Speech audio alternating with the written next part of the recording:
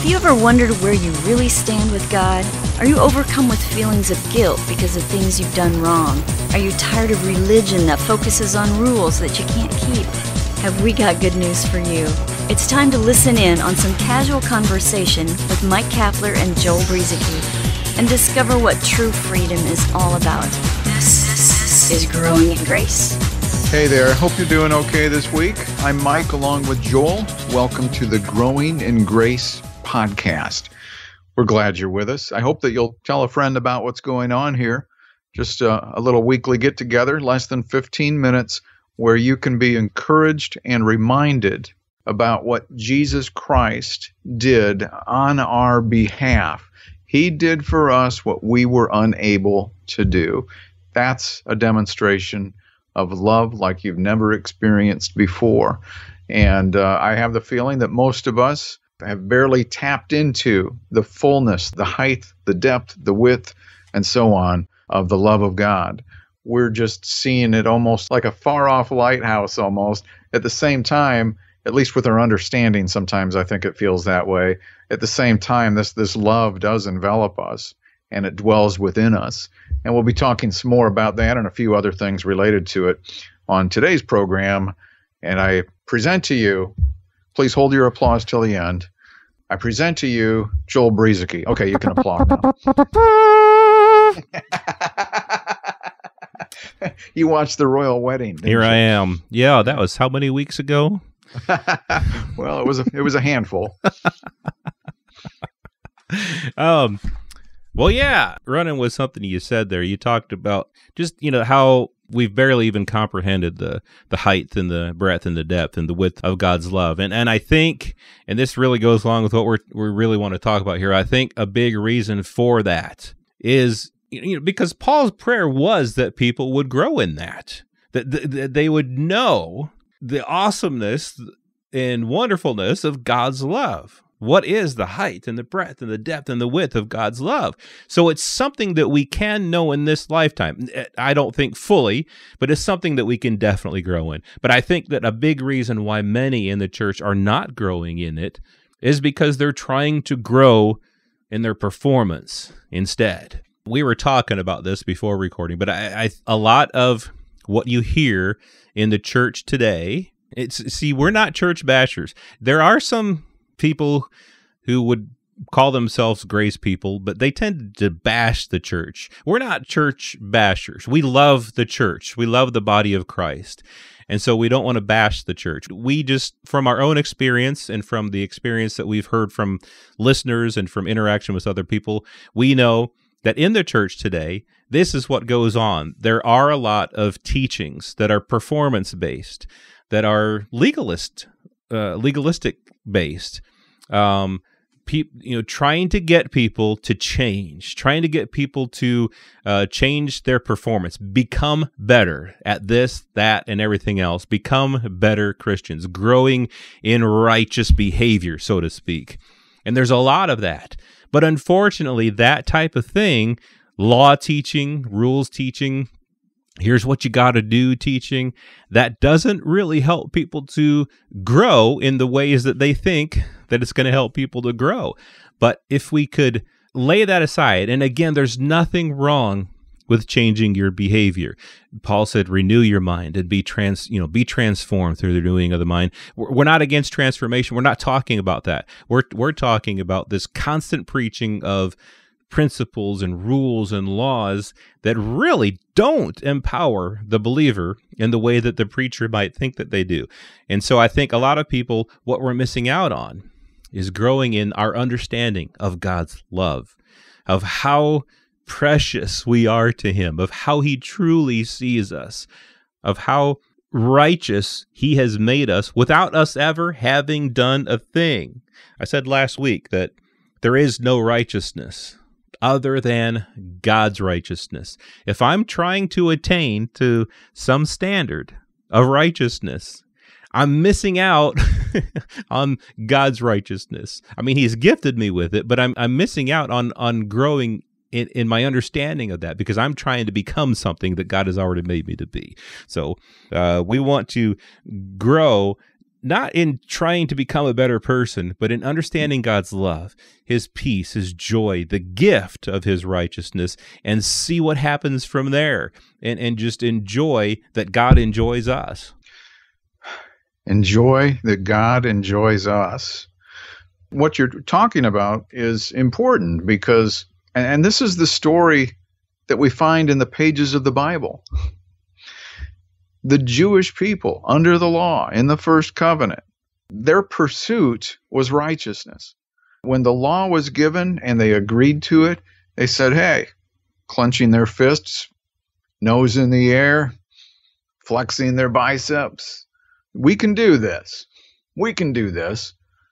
Pride and arrogance, it took center stage because what they were essentially saying was, we can do this. This thing that you've given us, this covenant that's now established with this law thing, it will be righteousness to us. And so that was their pursuit. They pursued righteousness by works apart from faith because the law is not of faith, the book of Galatians tells us. In fact, when Paul was writing to the Galatians, you can check it out, starting in chapter 3 and throughout the chapter, really throughout much of the book, but just even if you start in chapter 3 and read down that column, you're going to find out where Paul referred to the law as the flesh.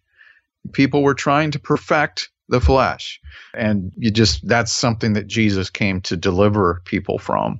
But that's what the Jews were doing, trying to establish their own righteousness, but never attaining it. Whereas we non-Jewish people ended up attaining it apart from works by faith. And so the righteousness of God has been gifted to us. And I like how you say it, Joel, that there's nothing there, we cannot become more righteous. Mm-hmm. Wow. Doesn't that take some of the pressure off? I hope so.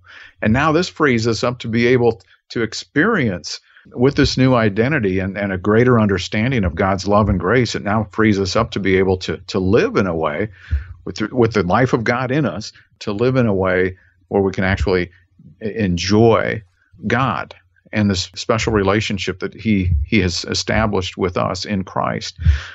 Going back to some of what we were talking about last week too, which sort of ties into what we're already talking about, Joel, but the church, I like how you pointed out that we are not church bashers. Yes, I understand amongst the grace community, especially the frustration because of what many of us spent years under, certain teachings and things that just brought us down, right? I get that. But the church is really made up of, it's not just an organization with 501c3 nonprofit status. The church is the people. At least that's what it should be. And that's what we should think of when we say the church, not just a church organization or a denomination or something like that.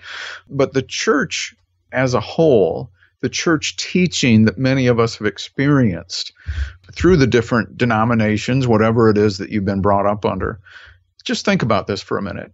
They have, by and large, for the most part, have been taking us people down a path that is actually a dead-end street. Mm. And this is mind-boggling when you stop and think about it as you begin to understand the Word of God in separation of the Old Covenant and the New Covenant. And that is that they have been taking us down a path that will lead to more sinning, more condemnation, more guilt, and more frustration. And in some ways, it will often lead to less love. Mm-hmm. Either love being received and understood from God and being able to extend that love to others. And how have they been doing that? They've been doing it through something Paul called the ministry of death and condemnation, referring to not only the 10 commandments, which he pointed out, but all of the law that was given to Israel back in the day of Moses, over 600 plus rules, statutes, and commandments that at least a small portion of them get mixed into Christian dogma.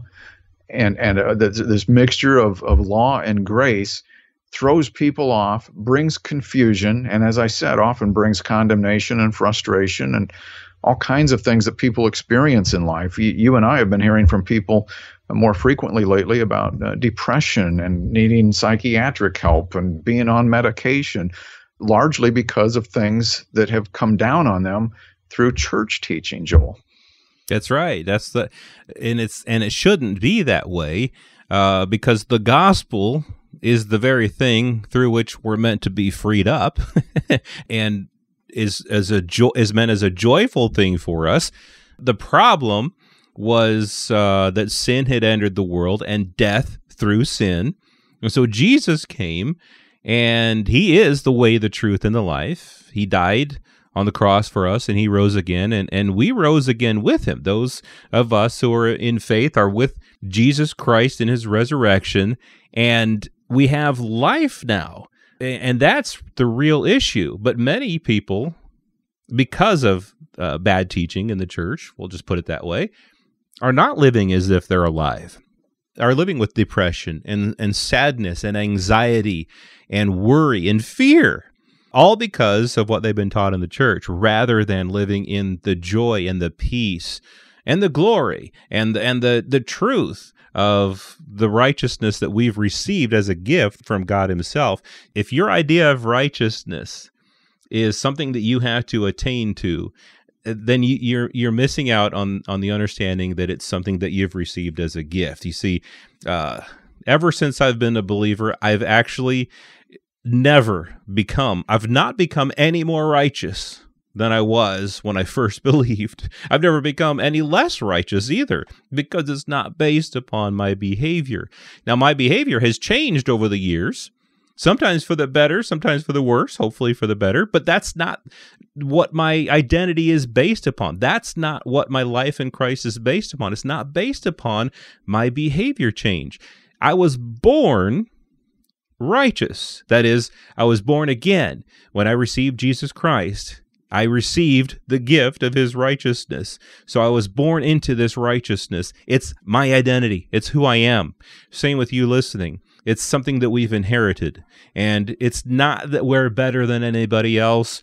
This righteousness, all of this stuff that we're talking about, God has made it available to all. Jesus Christ died for everybody. He rose again for everybody. Everybody has the chance to receive this by grace through faith. The problem in the church today is that we have told people that they receive this free gift of salvation, but then once they've received the free gift of salvation and they've received this righteousness, they've received the life of Jesus Christ, we start putting all these rules and laws, and it's really nothing but a flesh trip again. We save them from the flesh. Your flesh can't save you, but then we put them back under the, trying to empower the flesh to do right, and that's never what this life in Christ was meant to be about.